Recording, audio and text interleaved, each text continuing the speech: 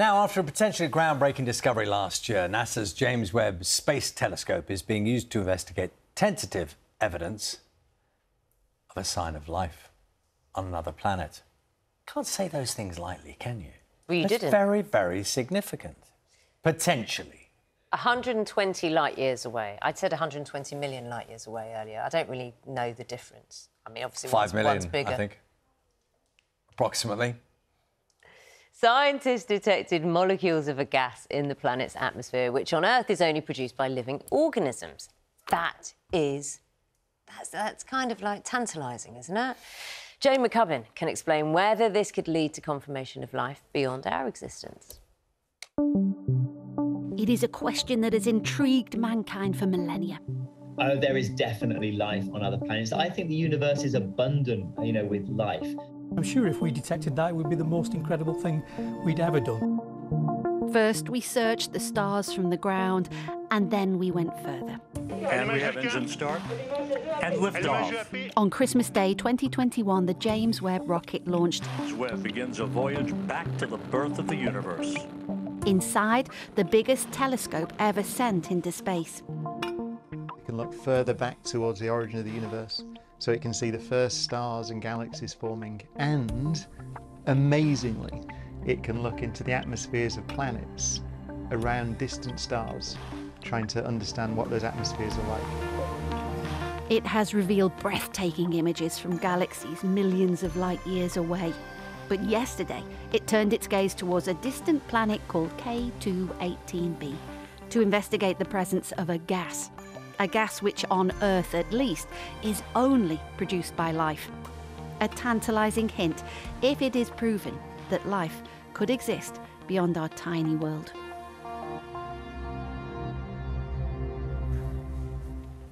Still tantalising. That was our reporter Jane McCubbin. We're joined now by Nikku Madhusudhan, who's the Professor of Astrophysics and Exoplanetary Science at the University of Cambridge. Good morning to Very you. good morning. How excited are you about this? Very excited, but also very cautious on what we are going to find and what the implications would be. OK, well, what would be the best result in terms of what you could find? So there are two end-member scenarios, so to speak. So we might find a very strong signal of dimethyl sulfide, showing us that robustly it is there in the atmosphere of this planet. And that would be quite remarkable. And the consequences of that?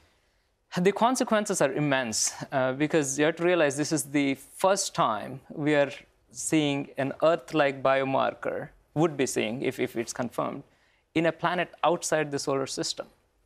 Now, it could be from life on that planet, or it could be from some other mechanism that we have never heard of before. Either way, it's going to be groundbreaking. You used the word biomarker there. So the biomarker is the indication that life is there, has been there, or was there. Is that right? Is there, yeah. Is there. Yeah. So if you find the biomarker, there is life on that planet. So that is the bit we can't say for sure, because it would be for an Earth-like planet. It is on Earth, but for this kind of a planet, we have to understand whether it is a robust signature given the context, the environment of that planet. So that is also an open question that we need to look into. All right, first stupid question. How does a telescope see gas? So you look at the starlight as the planet is going in front of it. So some of that starlight passes through the atmosphere of the planet. Starlight, so, yeah. OK, right. So this is a transit we are talking about. So that starlight passes through the atmosphere of the planet before reaching the telescope. And imprinted on that starlight are features, absorption features, due to the molecules in the atmosphere of the planet. So they're tiny features. We're talking about a part in 100,000. But then we have the techniques to take that spectrum and extract the chemicals, the abundances of the chemicals in the atmosphere of the planet. Professor, the name of the department within which you work at Cambridge University is what? So I work at the Institute of Astronomy at the University of Cambridge. But I'm also part of a wider centre, the Leverhulme Centre for Life in the Universe at Cambridge. So there's a centre for life in the universe, right, which is dedicated to investigating whether there is life elsewhere. Yeah. And within your scientific community, can I ask you this as a scientist? Do you think Not necessarily talking about the evidence. Do you think there is life outside of what we know here? So there is my personal opinion is that there is a high chance that there is life elsewhere. Yes. Why? Just the statistics. 30 years ago, we knew of no planet outside the solar system. Today, our statistics are like almost every star out there has a planet around it. So we're really living in a profound time in the history of our species. So if you just extrapolate what we are finding for the numbers of planets and the kinds of planets we are seeing, it almost feels like a certainty that there's got to be some kind of life elsewhere. The implications, I mean, you're a scientist, but the truth is that the implications of that discovery, as and when it can be kind of confirmed, or I don't know what the phraseology, the implications are, well, it's so hard to comprehend, isn't it? They're immense because they're on all levels, from societal, philosophical, scientific. They're huge. This is why we are extremely careful in making any statements of confirmation. The telescope at the moment, the James Webb Telescope, is looking at a planet which is imaginatively named K2-18b. OK. K2-18b, you have a theory, don't you, that it is like a water world. So how big is it compared to Earth? And when you say a water world, what's a water world? So we call it a Haitian world, which is a combination of hydrogen and ocean. So this is an ocean world covered entirely in oceans, and you won't see any landmass at all. And these oceans... What's under the ocean, then?